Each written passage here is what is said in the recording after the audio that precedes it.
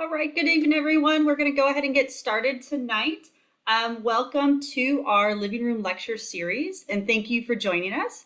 We have A Human and Ecological History of California's Northern Channel Islands by Todd Braje. My name is Stephanie Sandoval, and I'm the Deputy Director at the San Diego Archaeological Center. Just a few announcements before we get started. Next Saturday, September 10th, we will be at the Escondido Grape Day Festival. It's an all-day community event, so feel free to come and check out our booth. Also, that same day, we have a couple of past lectures screening at the center in our classroom. These happen every second Saturday, and up this month are talks on late Pleistocene turkeys and archaeological research in Togo. No reservations are necessary, so hopefully you can join us for those. Our next living room lecture is on October 6th. Betsy Payne will present her research on El Cuervo, an adobe in the Penasquitos area of San Diego. Details on this and other information about the center, our curation efforts, and programs can be found online at sandiegoarchaeology.org. As always, tonight we will be using the Q&A feature, so you can find that on your Zoom control panel.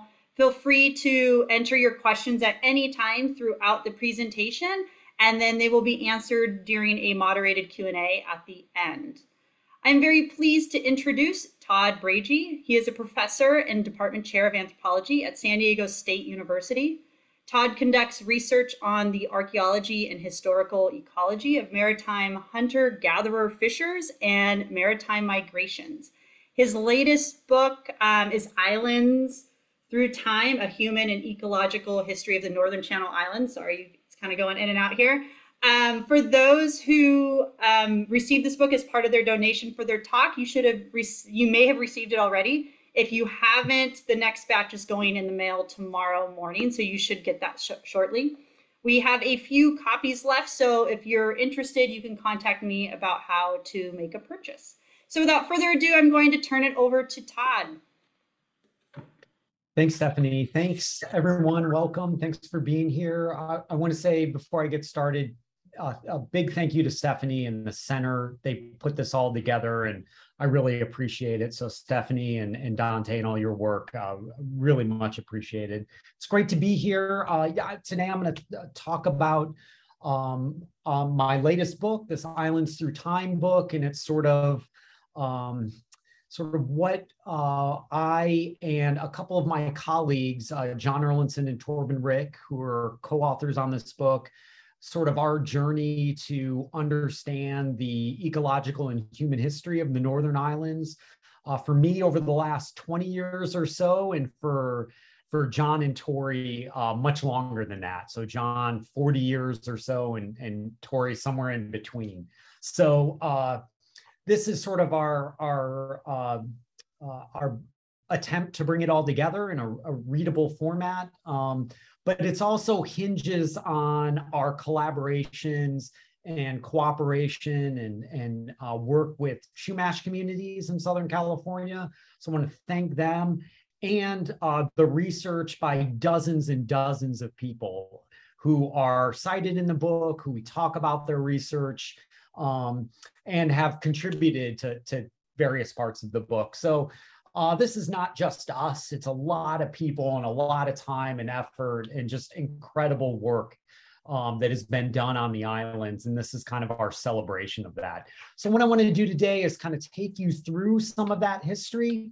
And then I want to end with why I think it's so important to study this history and some of the lessons we can learn in terms of modern management of the Channel Islands and marine and terrestrial ecosystems around the world. Let me see. All right, so when the Spanish arrived in Southern California, the Chumash were the historic occupants of the Northern Islands, Northern Channel Islands you see here, and then the California coastal and inland mainland. They lived in these socio-politically complex, large villages that sort of dotted the coast along the islands and the mainland and stretched into interior regions along the mainland coast, reaching some of the densest populations of hunter-gatherers ever recorded in North America and around the globe. So just a really fascinating story. And what I think that we need to appreciate, or one of the things that I always think about, is the legacy that was left by this millennia-long sort of occupation and interaction with these island environments that have really shaped the islands that we know today. And these records in the stewardship of the Chumash can really tell us a lot about how we move forward in terms of restoration biology, managing these islands, and thinking about what and how they should look today and moving into the future. So the islands themselves have undergone tremendous changes since the first Chumash ancestors showed up on their shores. So here are the Northern Channel Islands today, and Anacapa, Santa Cruz, Santa Rosa, and to the far to the west of the channel, San Miguel Island, making up the 4 Northern Channel Islands.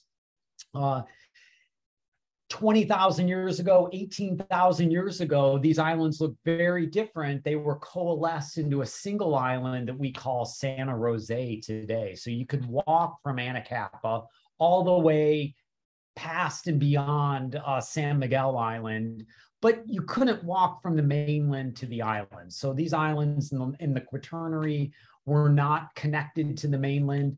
So you had to be in a boat. You had to make an ocean crossing to get to the islands. And it was through time that these islands, sea levels rose and these islands gradually took the shape that we know today. So the first or earliest site that we have recorded on the islands was excavated in 1959 by Phil Orr, who was the director of the Santa Barbara Museum of Natural History. And it was at a very famous spot, a famous site, the Arlington Springs site on Santa Rosa Island. It's now been dated to 13,000 years ago. So this is the canyon that Arlington Springs was found in. And this is John Johnson, who up until recently was an archaeologist at the Santa Barbara Museum of Natural History and curator. He working with Chumash communities to date sediments and date human remains, these Arlington Springs remains, Arlington Springs man, again, dated to 13,000 years. So we know people were out there, the ancestors of the Chumash were out there very early, and there was continuous occupation through the terminal Pleistocene, all the way up, you know, terminal Pleistocene being this ice age period, all the way up to historic contact and beyond. And besides Arlington Springs, which are essentially a set of human remains, we knew very little until recently about these early occupants. This is Daisy Cave, another very famous site on the Channel Islands. This is one of the places that we have gotten a little bit more information, or quite a bit more information, on some of these earliest island occupants. So these were a set of technologies that date to some of the earliest levels at Daisy Cave that go back to 11,700 years ago. And from these, we have things like shell beads, where people were making shell bead ornamentation for necklaces or to decorate clothing. These are some of the earliest fish hooks in all of North America. These are bone bipoints called fish gorges, and they were used to catch near shore kelp forest fish. These are probably sandal fragments, well preserved in this cave environment, and these likely trimmings from the maintenance of fishing nets. And then some chipped stone tools like these, what are called crescents, probably used in bird hunting or other sort of small game hunting like aquatic animals. So what we know about the Chumash is that they were, throughout their history, maritime hunter and gatherers, and even the earliest occupants were doing this sort of generalized maritime hunting and gathering. They were hunting probably for aquatic birds and small mammals. They were doing fishing and then gathering a variety of nearshore shellfish as well. as the primary protein base of their diet. So for many years, this is the Daisy Cave was the sort of quintessential terminal Pleistocene, early Holocene, very old sites on the islands that told us most of what we knew about the lifeways of these early occupants. So over the last 10 years, we've been able, and this has sort of been spearheaded by John Erlandson and Torben Rick and others, have been able to discover a variety of new archaeological sites that date back to 11,000 years and beyond. And part of the reason for that is the recognition that some other classes of stone tools are very early markers of human occupation on the Channel Islands. These are called Channel Island barb points, or other varieties called mole points, but these are stemmed point varieties. They're very small, as you can see, very delicate, very expertly flaked, probably used as for hunting small aquatic game like sea otters or other small sea mammals, maybe as the tips to fishing spears. And then also these crescents that show up on the mainland, but also show up on the islands that you saw with Daisy Cave. And from a variety of sites, this one right near Arlington Springs on Santa Rosa Island along the coast, Tori and John and colleagues have worked at these sites and shown that these sort of hunting technologies, maritime foraging and hunting economies, and a variety of game that were being pursued, things like goose and seabird and fish bones, marine mammal bones, including elephant seal bones, and a now extinct flightless scoter, flightless duck, if you will, found in the remains. So this really sophisticated and generalized maritime hunting and gathering economy. So once we recognized these technologies as markers of the early Holocene and terminal Pleistocene, in the last decade or so, we've been able to find more and more sites across the island. So to date, these numbers and this data is probably a bit dated already because we continue to find more and more sites. But right now, we have somewhere around 20 sites that are radiocarbon dated to more than 9,500 years, 4 sites radiocarbon dated to more than 12,000 years, and 70 plus other sites dating to the terminal Pleistocene or early Holocene based on this diagnostic technology. Now, this is amazing and something that sort of shocked us when we started to find this record, this extensive early Holocene and terminal Pleistocene record, because you have to remember that at the time that these sites were being occupied, the islands looked very different than they did today. So 75% of Santa Rosa has been lost by rising post-glacial seas since the last glacial maximum 18,000 years ago. So these sites, and you can kind of see them in red, they're not all of them, but they're many of the earliest ones, are inland sites when they were occupied, right? They're not right on the coastline. So these maritime hunter and foragers, we can only assume, had a number of other sites that we have no resolution on, no visibility, because they're now below the waves, they're underwater. And there's work by Amy Gusick. I've been involved in some of this, and John as well, and others who are starting to look under the waves, undersea, on the seafloor for some of these early sites that have been inundated by post-glacial sea level rise. And so what we have, one of the things that makes the island so special for me and for many other archaeologists and really world famous, is this extensive record of very early human occupation and coastal adaptations in the New World. One of the places that has one of the densest and most extensive record of early sites in anywhere in North and South America and really just makes it a really special place to work. It's also contributed to major questions that still are front and center in archaeology today, and that is, when and how did people first arrive to North and South America? Who were the first Americans?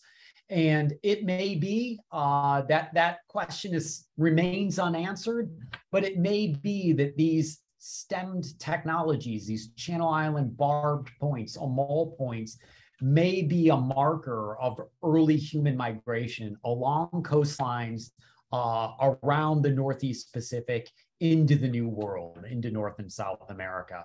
So they're not the oldest sites in North and South America by a long shot, but they do tell us that people were traveling and subsisting along coastlines very early. John Erlandson is famously talked about the kelp highway hypothesis, that it may be these coastal resources, kelp forest resources, that help facilitate very early migrations into North and South America.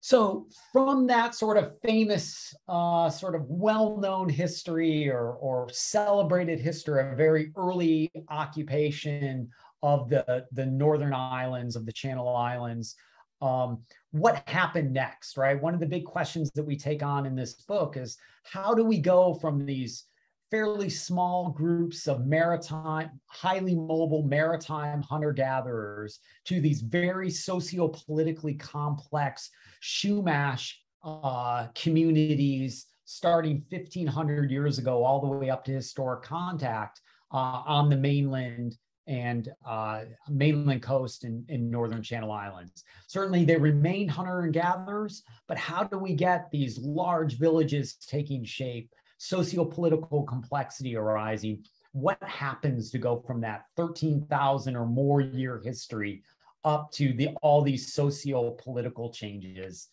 through time? One of the great things about the islands, and one of the reasons that it's such a special place to work, is that we have these really well-preserved records that go back millennia. So this is one of my favorite sites on all the islands. This is on Northwest San Miguel Island. This is a huge dune complex that has shellmans, basically the debris of people living in this area and depositing their refuse from meals, from producing tools, from creating technologies, all their activities sort of written into this landscape. And so we have 7,000 years of human and ecological history that we can learn from. And just to give you some scale, there's two folks standing at the top of this dune complex.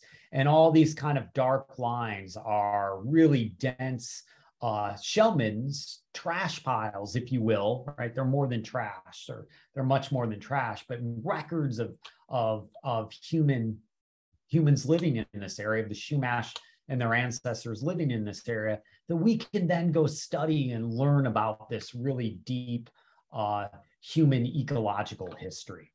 And so this time in between is this time from about the early Holocene, right, about 8,000 years ago, up to we usually set it at about around 3,000, 3,500 years ago, is called the Middle Holocene, right? And this has often been called the muddle in the middle, right? That an area that, for the most part, lots of archaeologists have been really interested in the early stuff, and then the stuff late in time when we get social political complexity. And this muddle in the middle, then, this Middle Holocene has been comparatively less intensively studied. Now, Mike Glassow, who's a retired archaeologist at Santa Barbara, still active, doing a lot of great work, has championed the importance of the Middle Holocene. And I couldn't agree more. This is a really interesting time in Chumash history and island history, where we see a lot of changes taking place that sets up what happens, or what the Spanish find or write about when they arrive. And one of the things that we see is an expansion in economies, people going after new kinds of environments, like more intensively terrestrial resources, these blue dicks, these geophytes that are sort of starch that have starchy bulbs that people were eating. Things like estuaries. We have the only known estuary on eastern Santa Rosa Island, and people going after estuarine clams, and then expanding their subsistence systems to new classes of resources, or becoming more reliant on a variety of local resources to deal with rising populations and stresses on local environments that must have placed. And so what we see during this time is early economies were often focused on shellfish harvesting, the easiest to gather intertidal shellfish species that were reliable, could produce a lot of calories, a lot of resources, and were very readily available. So those, they continue to be a really important part of the diet, but in relative importance, they start to play less of a role as new sort of more what we call intensive resources that require more technology, that require more labor, that are less predictable, become part of the system. So a rise in things like sea mammal hunting and fin fishing and bird hunting start to become more important through this sort of middle Holocene, or from the early Holocene to the late Holocene. So we get things like, these are very famous red abalone middens. These are red abalone, are a subtidal mollusk species that are or were readily available along the northern islands, especially on the far western end of the channel, that tell us about people going into deeper waters to dive, perhaps doing boat-based harvesting, again, as sort of as part of this diversification of economies. We see changing technologies through time as people expand these technologies. Things like mortars and pestles start to show up in sites more abundantly or more regularly. These examples here to process things like plant foods, most likely.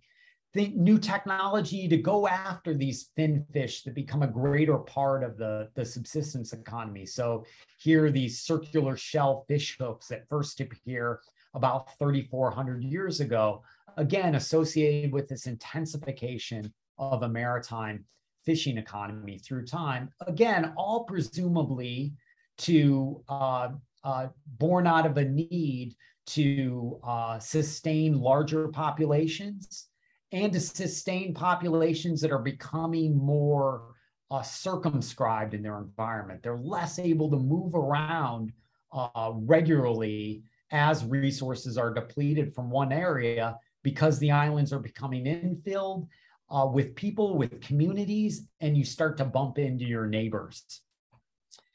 We also see people at this time starting to maintain plant communities across terrestrial landscapes. So Christina Gill, Christina Hoppe, and others have written and done a lot of research to show that Chumash communities, like they were doing on the mainland, probably started burning, controlled burning the landscapes of the northern Channel Islands to create communities or create landscapes that were highly productive for these geophytes, for blue dicks. And you can kind of see a sea of them here that do really well in recently burned areas and disturbed soils. And this became a more important and a growing part of their subsistence economy, and would have been essential. A carbohydrate like that would have been essential to balance out their diet. So for at least that 7,000 years, we have this regular landscape burning on the islands to create these the landscapes that suited their subsistence activities and intensification of subsistence activities on the islands. And at the same time, during the Middle Holocene, we see people for the first time start to settle down. So people settling down and staying longer, or staying year-round in large villages. So this is work by Chester King from 1990. Lynn Gamble has done a lot of work. She's worked at, this is a site on Western Santa Cruz Island that Dr. Gamble at UCSB UC Santa Barbara has done a lot of work at, who've demonstrated permanent occupation, intensive harvesting in this local area, and the beginnings of social and wealth differences between individuals. And how do we see that? Well, Chester King showed that some individuals were buried with a greater diversity and density of highly prized items or sort of wealth items like shell beads and ornaments. This is the seeds of social political hierarchies that were in place for at least 6,000 years. So again, sort of the antecedents of the rise of complexity on the islands that show these tremendous changes during the Middle Holocene. We also have landscape changes. Not only are people burning, but people are doing a lot of other activities that are fundamentally changing these ecosystems. So Torben Rick, this is a picture of him, one of my co-authors. He's done a lot of work on species introductions and extinctions during this Middle Holocene, early Holocene period. And his work, along with work by one of his former postdocs, who's now at Oklahoma, Courtney Hoffman, using radiocarbon dating, traditional archaeology, and genetic studies of archaeological, historical, and modern foxes, they've demonstrated that the island fox that we know today, this cute house-sized cat fox that is a unique species on the Channel Islands, probably was introduced by the Chumash 9,000 years ago. So the introduction of mainland gray foxes that by the Chumash, those animals or that group evolved into the island foxes that we know today. So rather than sort of a natural colonization by mainland gray foxes, all the data is sort of pointing towards this was a deliberate introduction by people at least 9,000 years ago. We know people were introducing, the Chumash and their ancestors were introducing other creatures as well. These are deer mice. Mainland deer mice were introduced probably around 11,000 years ago. Likely this was by accident, right? Stowaways on canoes that were being paddled out from the mainland to the islands.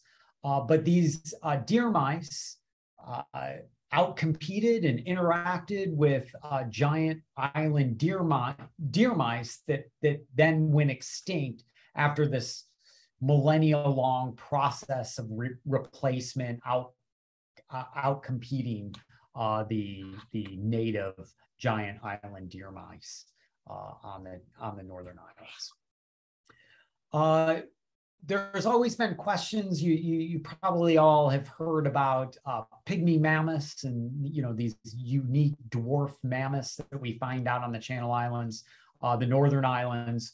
There were also full-size mammoths out on the islands that would swim out on the islands as well.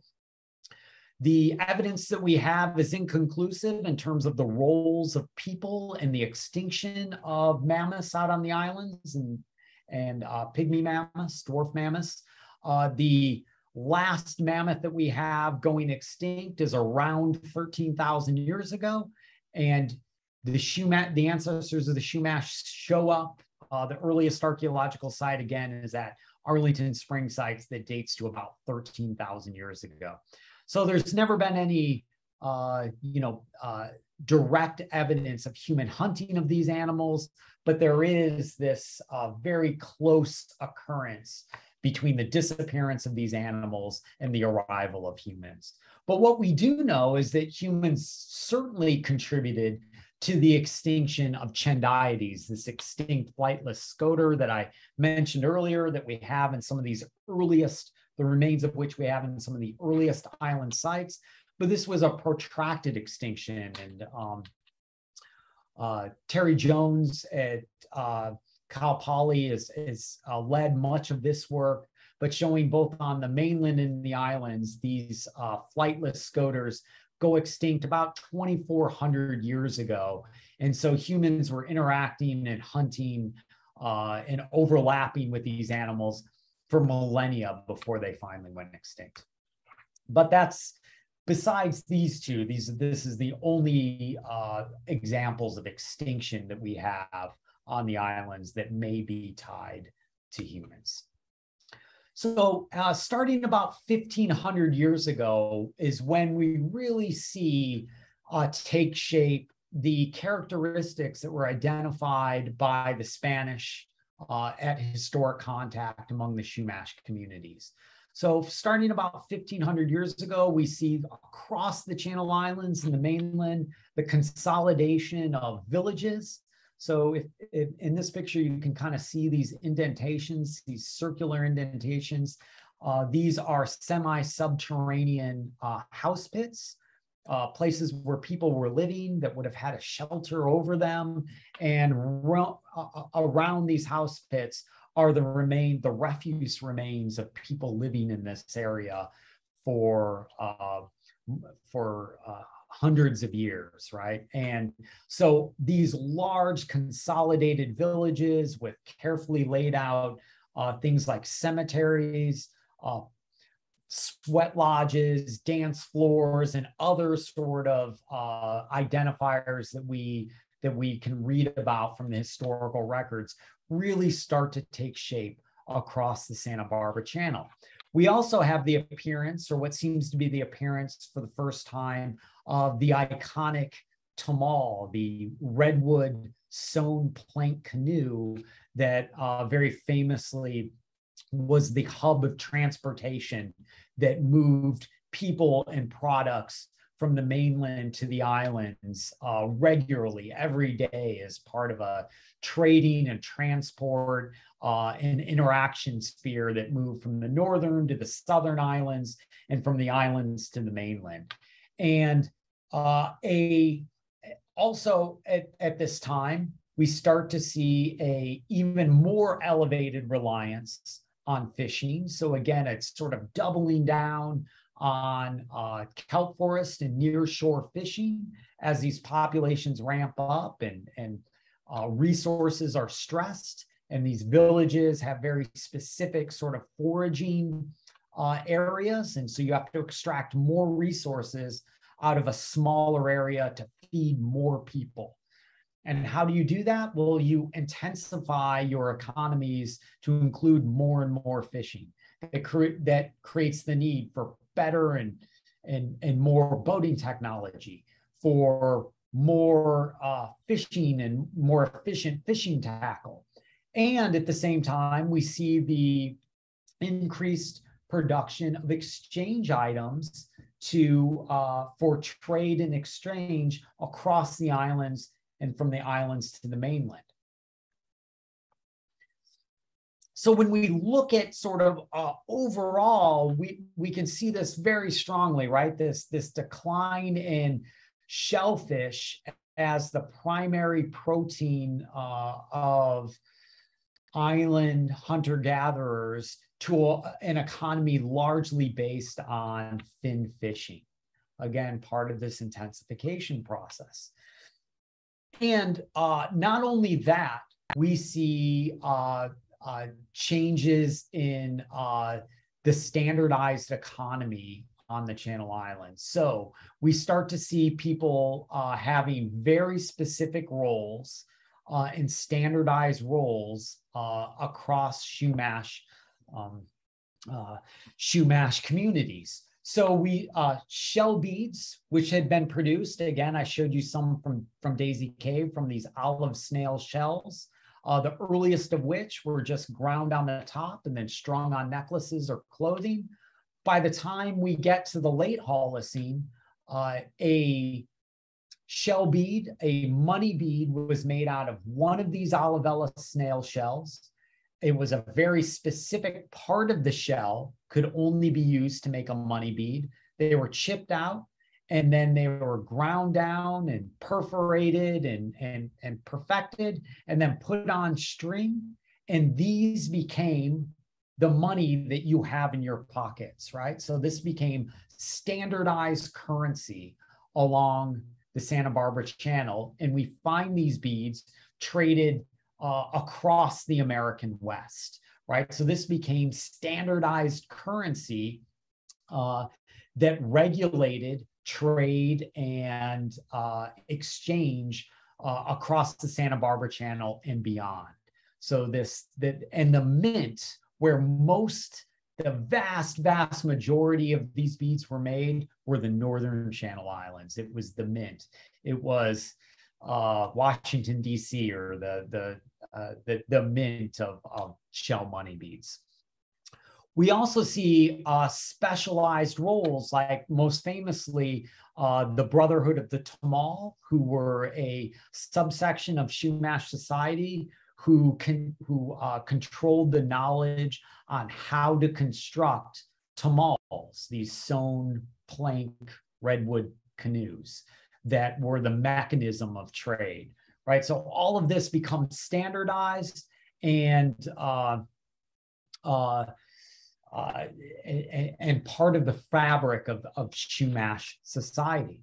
So this really all ramps up at a time when things seem to be very difficult, right? So right around 1,500 years ago to about 1,200 years ago, or a little later than that, actually. But during this period, what we see is things like evidence of increased interpersonal violence, evidence that people are having violent interactions with one another. So this is sort of a really basic chart showing through time what we have of evidence of lethal interpersonal violence among communities on the Northern Islands. So there are these conflicts, and one of the reasons there seems to be this conflict, and this has been worked by Doug Kennett, who's at UC Santa Barbara as well, and others, Gene Arnold and many others.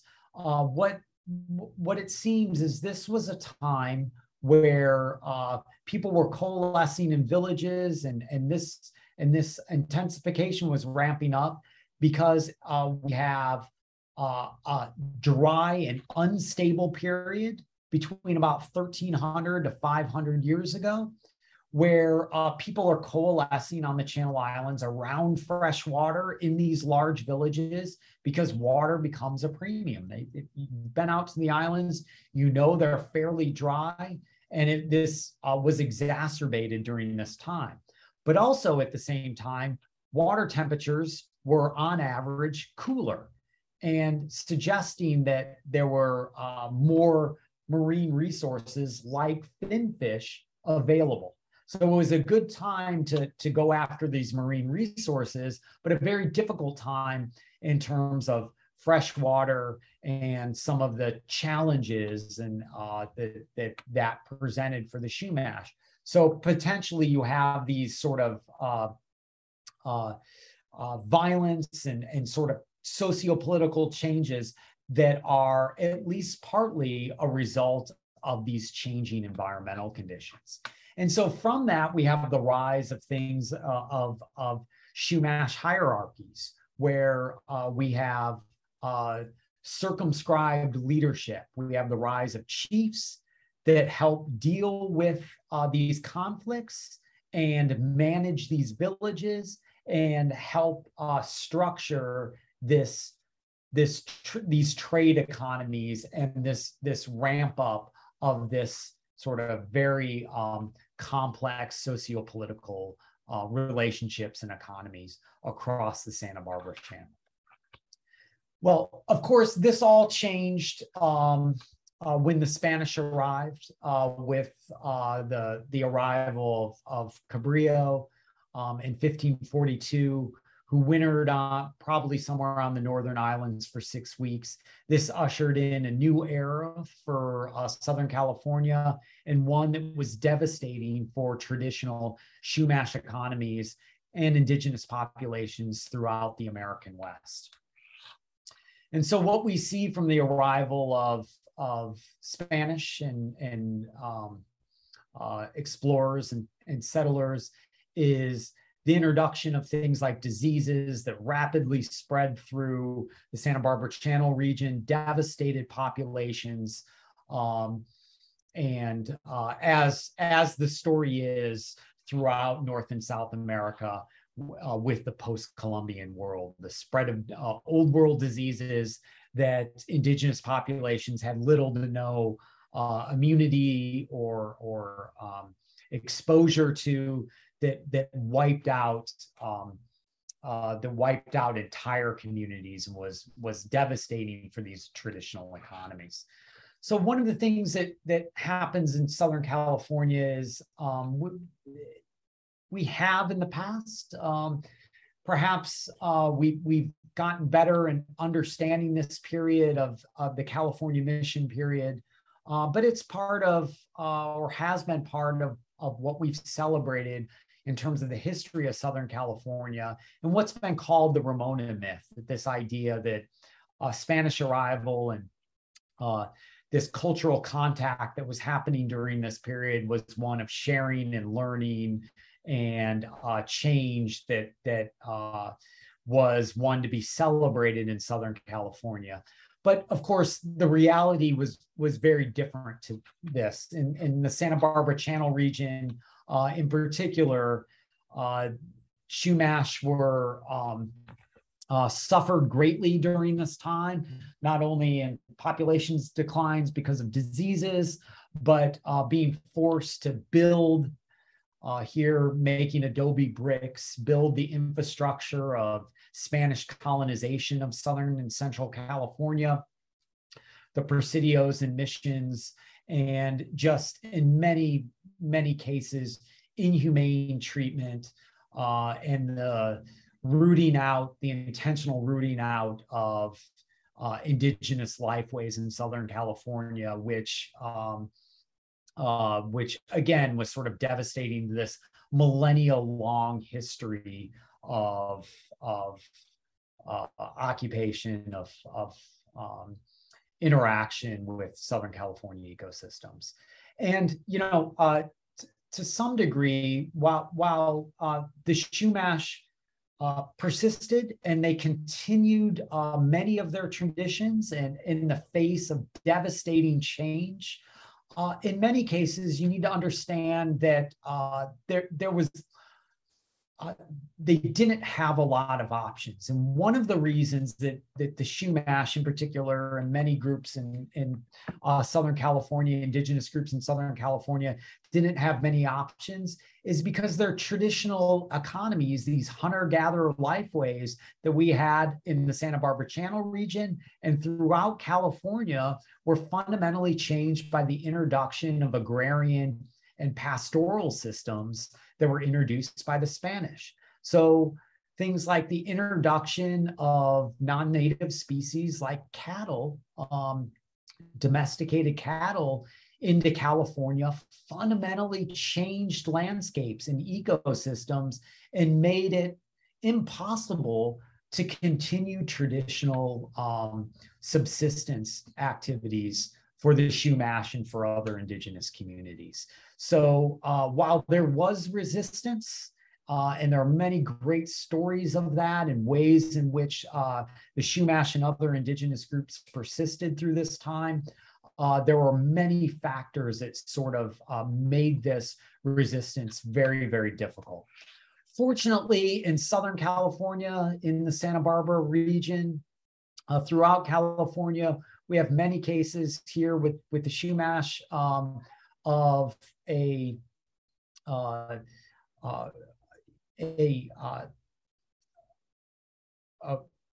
continued Native American traditions, a revitalization of Native American and celebration of this long history of Native American indigenous communities in Southern California.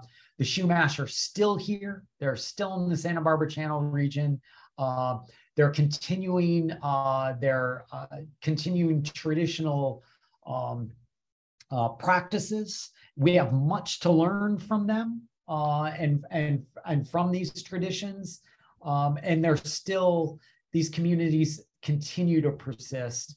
And it's things like this. This is the celebration for this fountain that represents an important Chumash, part of an important Chumash creation story.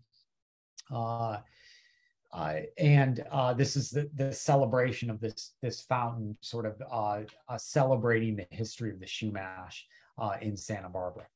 So I'll sort of end with some examples of why we need to continue to study this history and why it's so important that we continue to have indigenous communities, the Chumash in particular, and the incredible records they left behind teach us about how the islands look, why they look like they do today, and how we want them to look in the future. So we know that the Chumash, for example, introduced a variety of animals to the islands, including dogs, foxes, deer mice. Torben Rick and others are doing some work on potentially the Chumash may have introduced skunks. There's a endemic, or there's the Channel Islands skunk out on the Northern Islands, and it may be that skunks were intentionally, like these other animals, like dogs and foxes, intentionally brought out to the islands.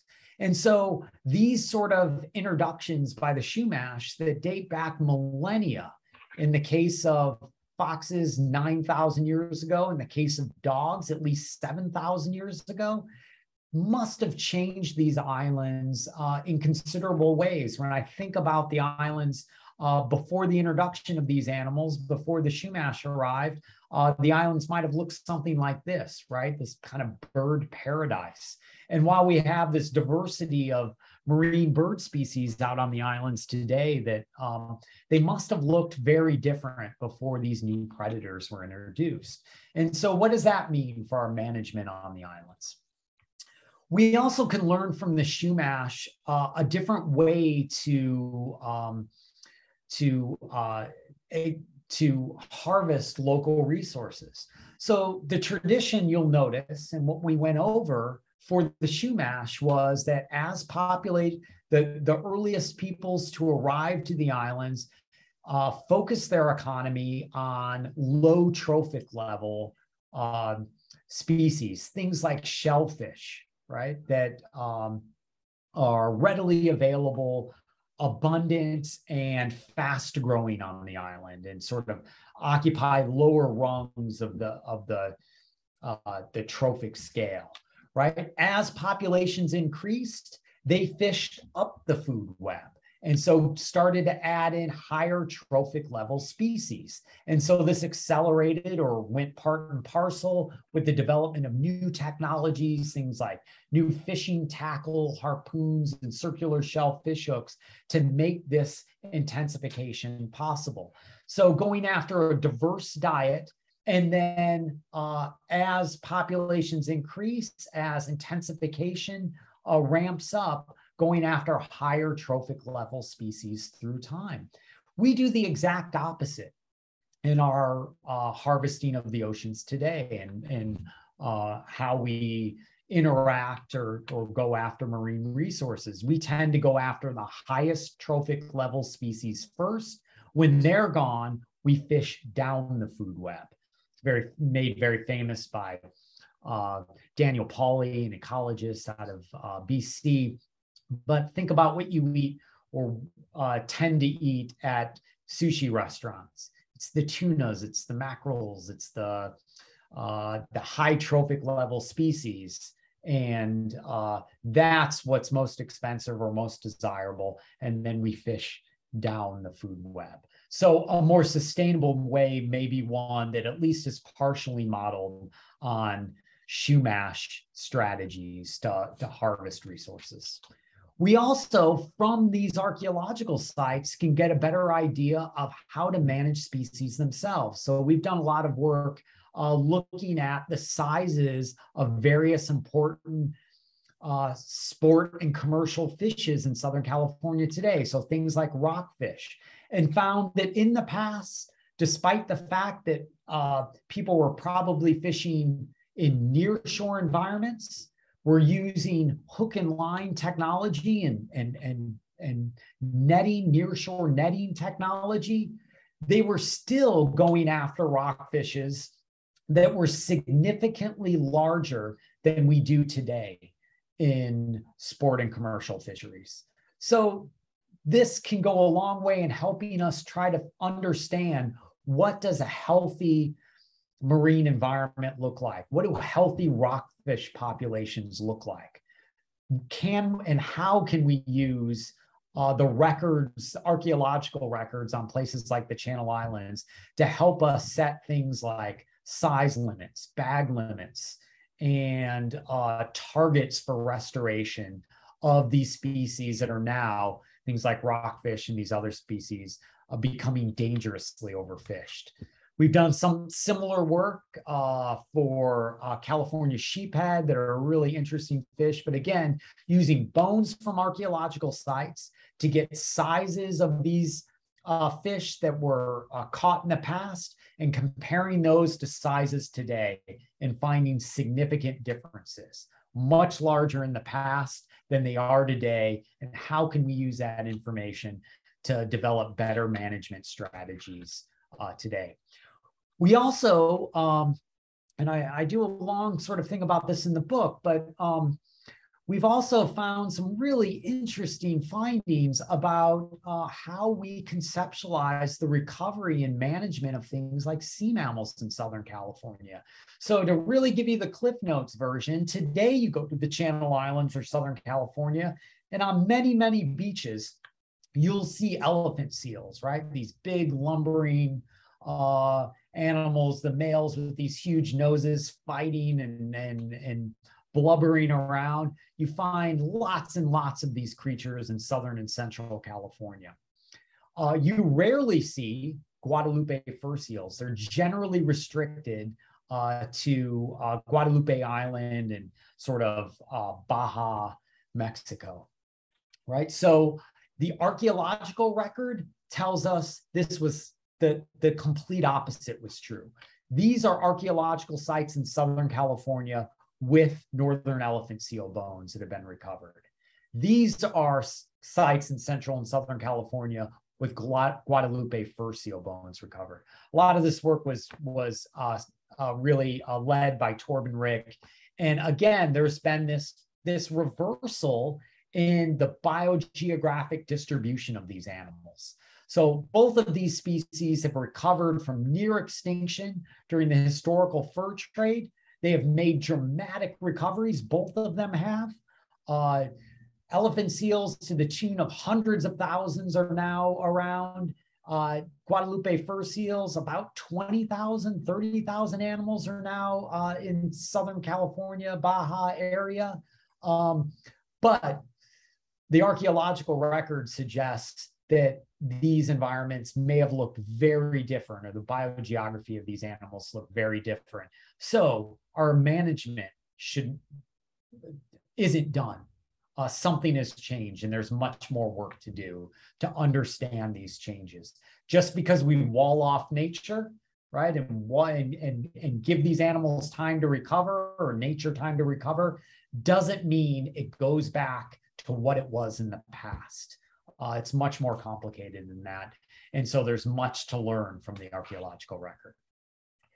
We know in terms of the islands in particular, the islands in Southern California, and really all of our ecosystems in North and South America were fundamentally changed in the post-Columbian world with the rise of ranching and farming and commercialized fishing and sealing and whaling and all these other commercial industries. On the islands themselves, it wasn't long ago where they were filled with cattle and pigs and other introduced domestic animals that have fundamentally changed these landscapes. And so it's going to be archaeological records that can help us think about how we want them to look today. What do we mean by natural? How do we conceptualize that, and how do we put the islands back to something that's more sustainable and that looked more looked more like a natural world before all these changes were wrought onto the terrestrial marine ecosystems. So just like we have with animals, I think there's a lot of work that could be done, that needs to be done to think about, well, what did the island terrestrial environments look like in the deep past when the Chumash were there in these thriving villages? We know where they were burning the islands. What plants might have they introduced? Just like they introduced animals, are there plants that they introduced as well? And what did these landscapes look like through time? And what does that tell us about fixing the damage, or how we repair these terrestrial landscapes from the introduced grasses and introduced ungulates, these introduced domesticated animals that have fundamentally changed these terrestrial ecosystems during the ranching period? So there's no one right answer for this, right? This is a little schematic that Torben, Rick, and John and many others were part of a paper that we came up with. But conservation and management today, one of the things that I talk to my students about a lot, one of the things that is the focus of this book, is that we need the past. The past is our roadmap for helping us understand what the present and future of land and seascapes should look like. And without the past, without archaeological records and paleontological records and traditional ecological knowledge that comes from indigenous communities like the Chumash, we have no roadmap to understand what these places should look like and how to restore them to more sustainable and resilient systems. And so it's going to continue to be historical sciences, work with indigenous communities, that is going to lead us to a more sustainable world. And I really do believe that archaeology has an important role to play here on the Channel Islands and around the world. All right, that's all I have. Thank you, everyone. Thank you so much, Todd. My name is Dante Faringa, and I'm the Development and Marketing Director at the San Diego Archaeological Center. I'll be moderating the Q&A portion of tonight's discussion. As usual, you can submit your questions using the Q&A feature located on your Zoom control panel, and we will try to answer as many questions as possible. Is there any evidence of differential site preservation over time at the interior island sites? Oops.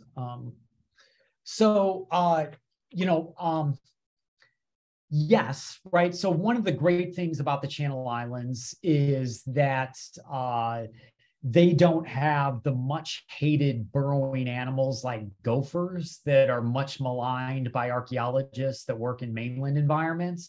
And because what they do particularly in Southern California, is they burrow down through archaeological sites, they churn things up.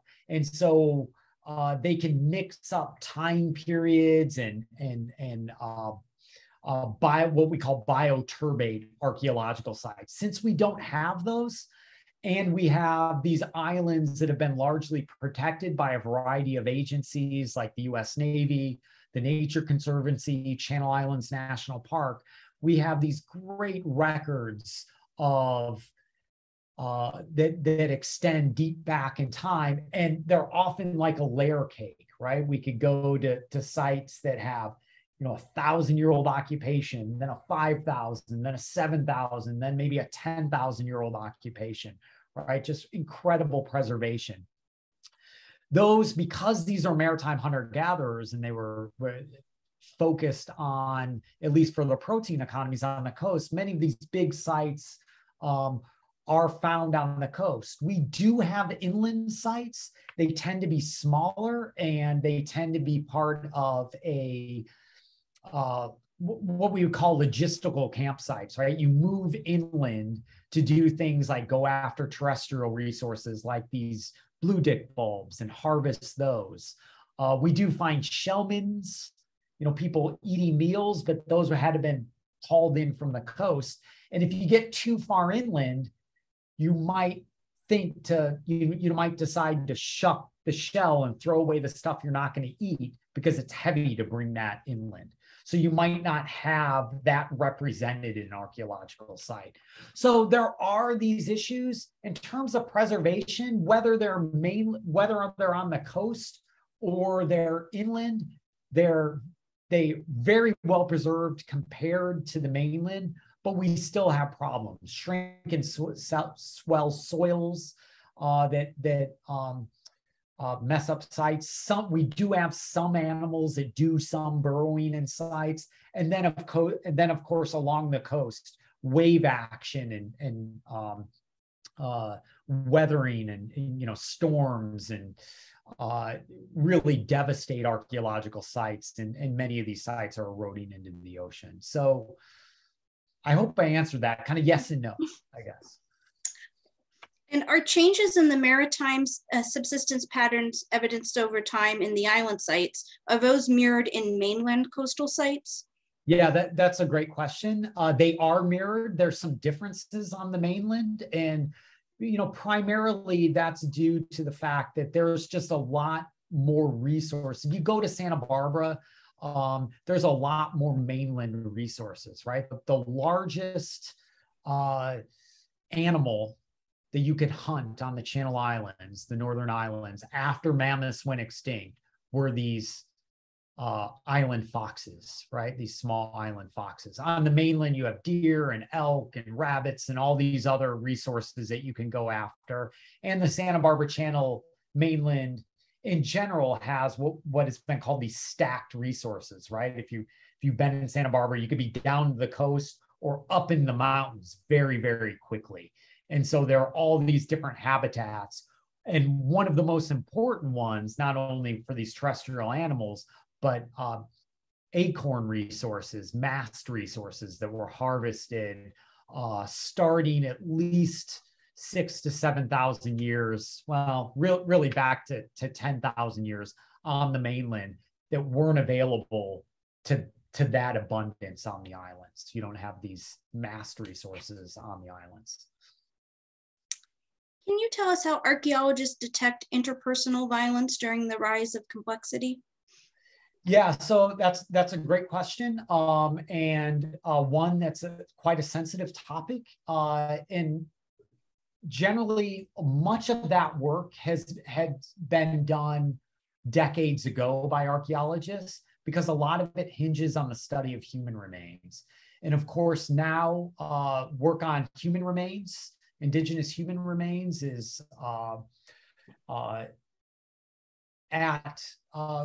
done in cooperation and consultation with the Chumash, with descendant communities. And so that work is not as abundant today. Still, some of that work is going on in certain contexts, but oftentimes, in the past, it was, there are many early cemeteries that were unfortunately dug up by some of the earliest archaeologists and antiquarians out on the islands. They often targeted cemeteries because you can find human remains and a lot of burial items that were prized. And so that stuff has been studied, and looking for things like projectile points in bone, embedded in bone, that were part of a cause of death, or perifractures, like defensive fractures of arms that show interpersonal violence.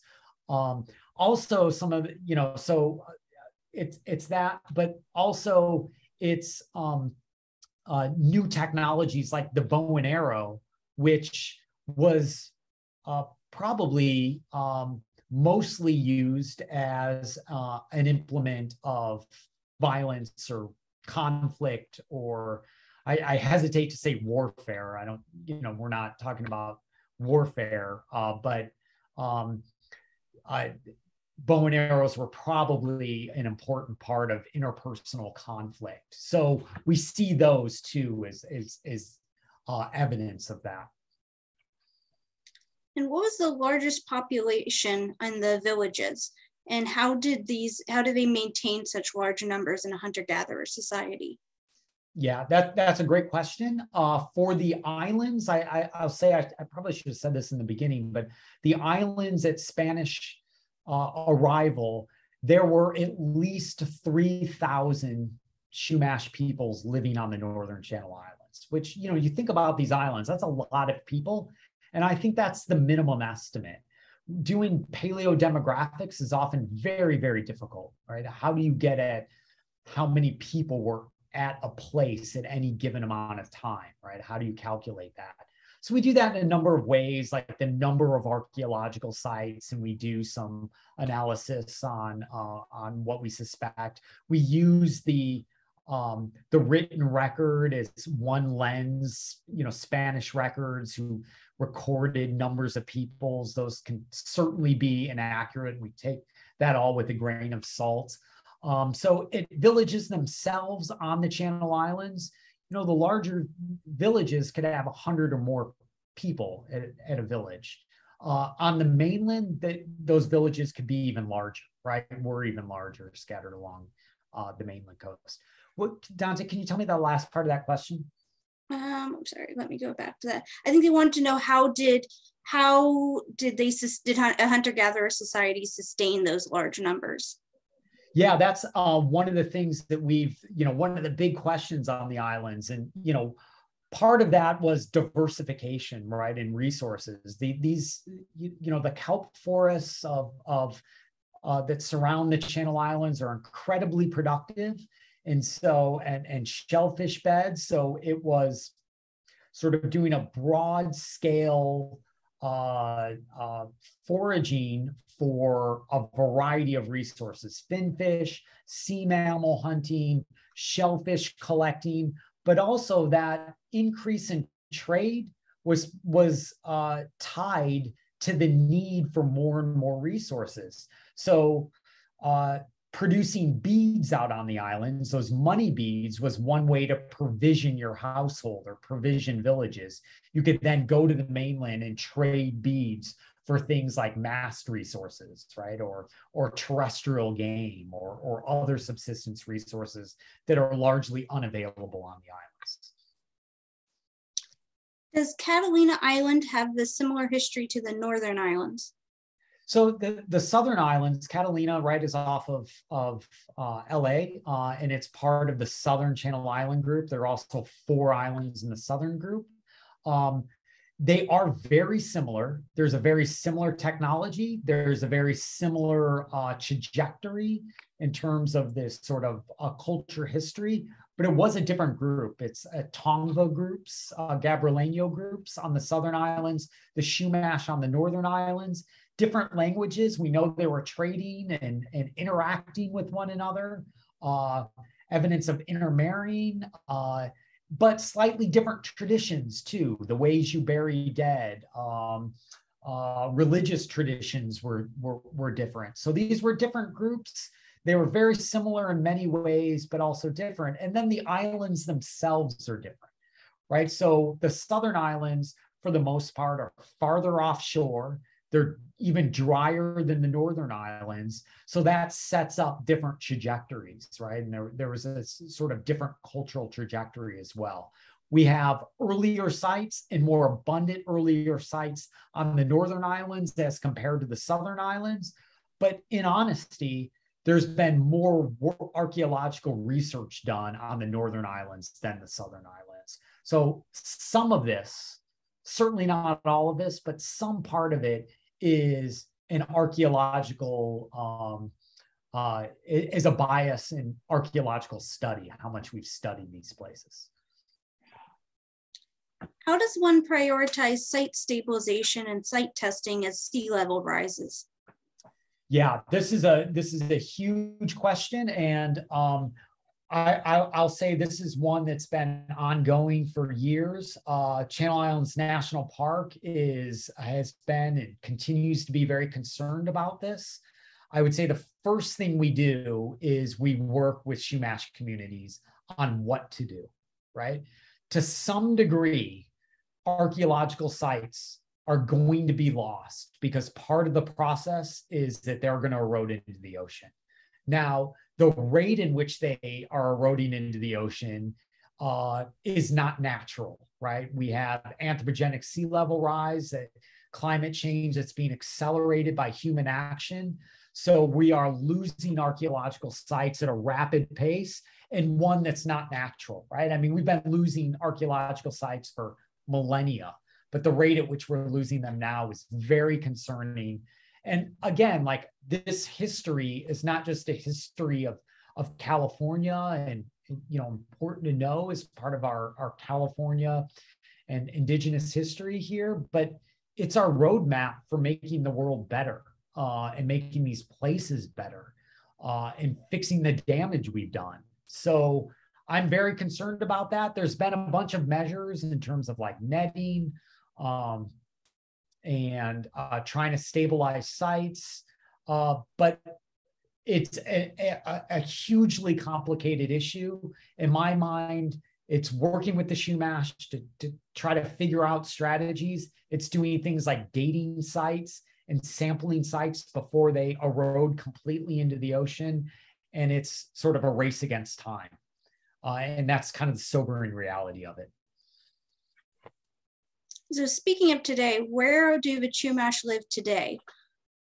Well, there's Chumash communities all over Southern California and Chumash folks all over the world, right? But there's a reservation in the San Ynez Valley, and that's the federally recognized group of Chumash Indians. There are also several bands along up and down the California coast that are not federally recognized, but are Chumash and continue Chumash traditions, and are important partners for folks like me who do the archaeology of these places and do my best to tell the history of their ancestors and their people and their traditions. And when you were talking about the Kelp Highway, you showed a couple sites, including Monte Verde. Would you briefly discuss the significance of the Monte Verde site in southern Chile? Yeah, sure. The people in the New World stuff, and when and how people first got here, you would think, I mean, it's a great story, because I could say, 30 years ago, we knew all the answers. I could tell you exactly when and how people first arrived, and now we don't know the answer. And it seems to be changing every week almost. Maybe not that dramatic, but every year it seems like it's changing. So this is up here because, Monte Verde is all the way down here. And this is a really important site because essentially in the 90s, this was the site that broke what was called the Clovis First hypothesis. This idea that the earliest peoples walked across the Bering Land Bridge during the Ice Age. And as the world warmed around 13,500 years ago, they made it down an ice-free corridor into the heartland of North America and then quickly spread, right? Many of you have probably heard that story in school or read about that story, and they're hunting mammoths and mastodons and all this stuff, right? And that was 13,500 years ago when that ice-free corridor opened.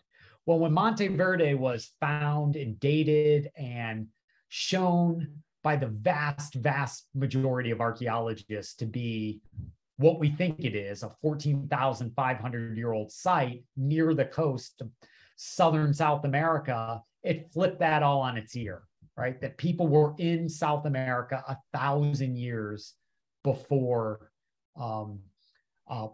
Clovis. So that opened Pandora's box, and now we have to figure out when and how people first arrived. So it may be, and I tend to fall into this group, that the most likely route of the earliest peoples was along the Pacific coast, and we should be looking for evidence of that. But the problem, of course, is sea levels have risen, where if you're familiar with San Francisco, during the last glacial maximum, when people may have been moving along the coast, you could walk from downtown San Francisco to the Farallon Islands, right? So we've lost all this coastline and potentially these earliest sites in North and South America.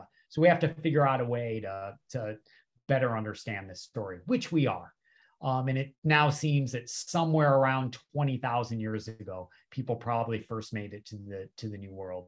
but that could continue to be pushed back farther and farther. So during the glacial maximum, the islands would have been connected to the mainland? No, they actually never were connected to the mainland. They were connected to themselves.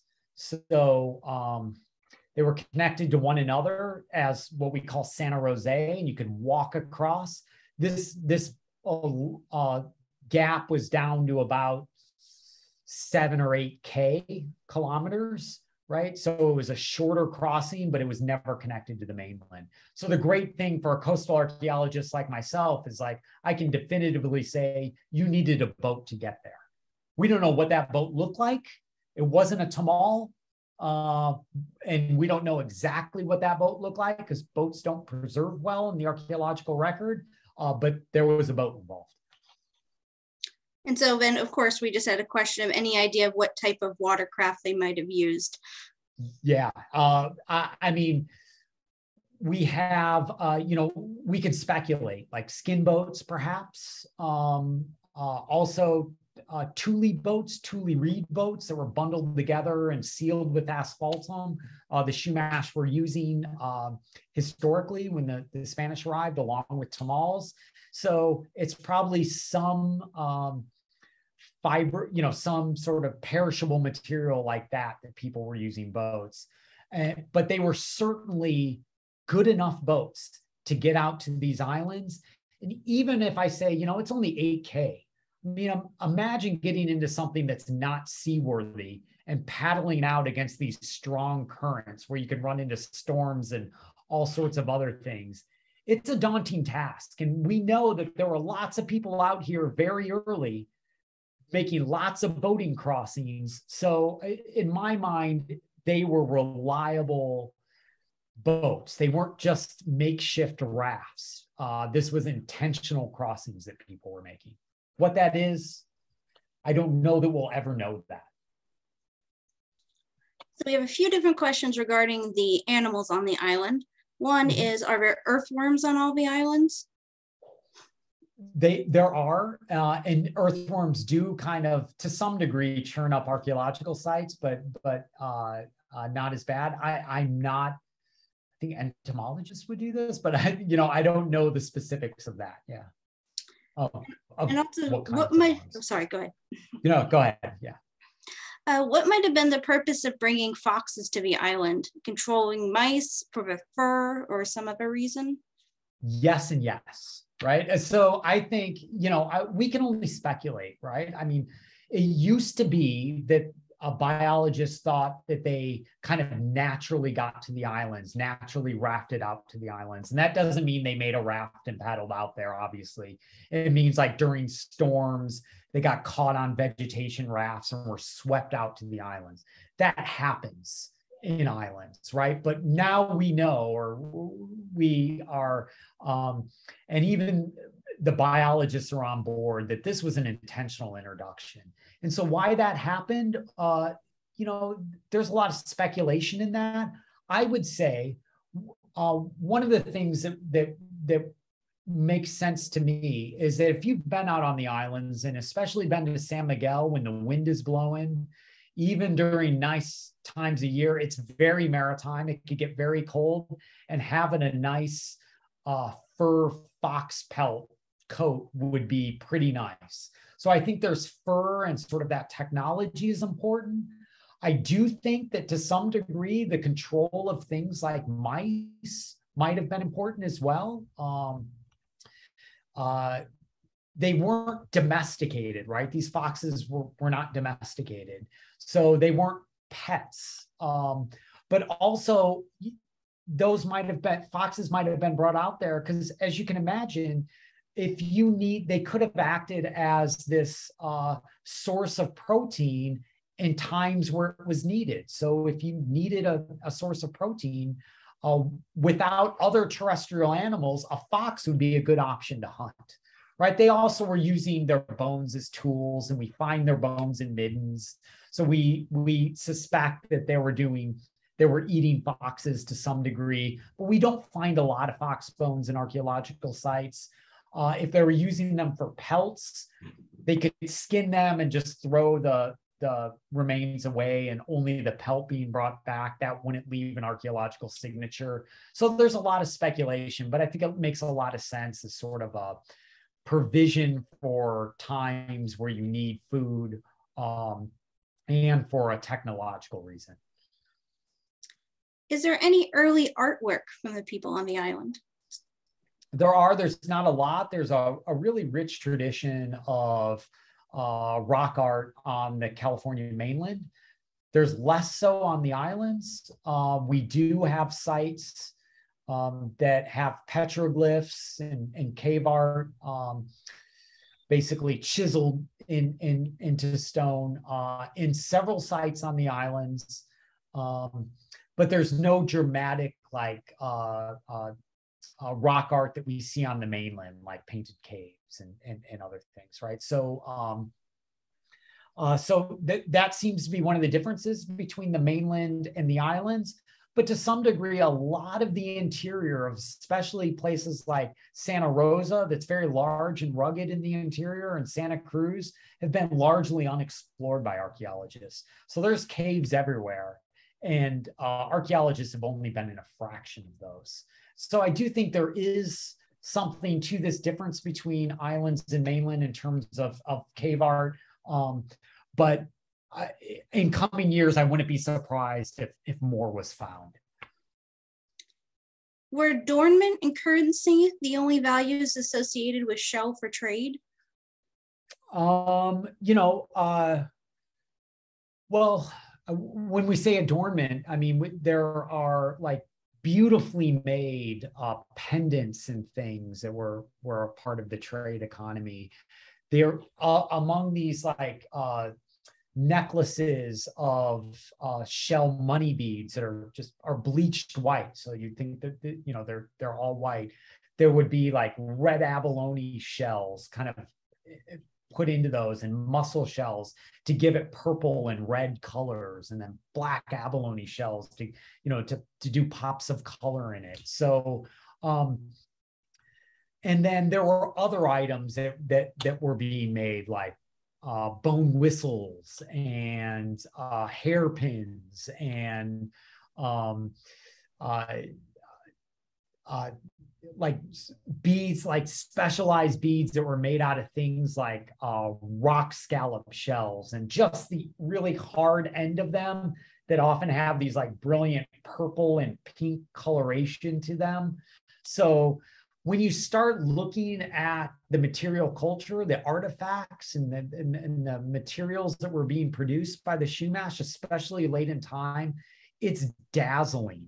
The kinds of artifacts, the beauty of these things, incised bone artifacts, drums or whistles, and I don't know why I'm missing the name, but kind of shakers that to make sounds and things like it and headdresses and things. There's a very famous swordfish headdress that was found in an archaeological site. So, and then paint dishes. I could go on and on, made from swordfish bones and whale vertebrae that were carved out into bowls. So there's this dizzying variety, especially after 1,500 years ago, of material culture that was traded all over the islands and mainland. All right, and then we have a couple questions about underwater archaeology off of the Channel Islands. So what does that look like? Is it worth the time and money to look for sites that have been submerged? And what type of technology is needed in order to find these sites? Yeah, so we just got done a couple years ago with a 5-year project to better understand the paleo landscape along the Northern Channel Islands. And this was funded by, it was a huge grant, and it was funded by the Bureau of Ocean Energy Management, if you've ever heard of them. But one of the things that they're tasked with is approving offshore development. So things like if there's going to be wind turbines offshore, they're going to lay cable across the seafloor. And one of the really cool things in my mind was that BOEM, this federal agency, recognized that because of this history on the Northern Channel Islands and the California and larger New World coast, that there are very likely sites that have been inundated by post-glacial sea level rise. And so we can't potentially damage those with offshore development and laying of cable and all this stuff that could happen. We have to protect those. And so the first thing we need to do is better understand these paleo landscapes. So we entered into this project where it was our task to sort of do geophysical imaging, sonar imaging from a boat to map the seafloor. And this has been done by geologists, but to add to some of this high resolution mapping that maps the seafloor, and then is technology that can map the subsea floor and do things like see if we could predict what these offshore environments look like when they were onshore, right? And if we can identify places that are most likely to contain archaeological sites, not only that are preserved against wave action and all the stuff that happens to our seafloor once it is on the seafloor, but places that would have been magnets for people living on Santa Rosa early in time. And so we did a bunch of mapping and predicting and then coring the seafloor to see if these paleo landscapes were there. And we indeed were able to develop models that we could predict these paleo landscapes. So while we didn't find an archaeological site underwater along the Channel Islands, what we did do, and what I think this is a really important first step for understanding what these paleo landscapes look like. So in the future, we can do more work to try to identify sites, to find those sites. So it's kind of the first step. I mean, I kind of tell everyone, we know more about the surface of the moon than we know about the floor of our oceans. So it's doing that initial work is really important. Amy Gusick, who is at the LA County Natural History Museum, was on our team for all this. She was a PI on all this, and she's now kind of the person that's leading efforts to continue work to look for sites underwater. And she's working with a variety of geophysicists and marine geologists to develop new technologies that seem to be that they it looks like they can do things like identify, not only map the seafloor, but identify when concentrations of shells that would make up an archaeological site are found. And so maybe these emerging technologies are really exciting because they may actually help us really pinpoint where archaeological sites might be if we can go do the work in the appropriate areas. Well, thank you so much, Todd. We look forward to your future research. And thank you to everyone for attending tonight's Living Room lecture. For more information on our upcoming events, please visit our website at sandiegoarchaeology.org. Thank you and have a good night. Thanks, everyone. Bye. Thank you.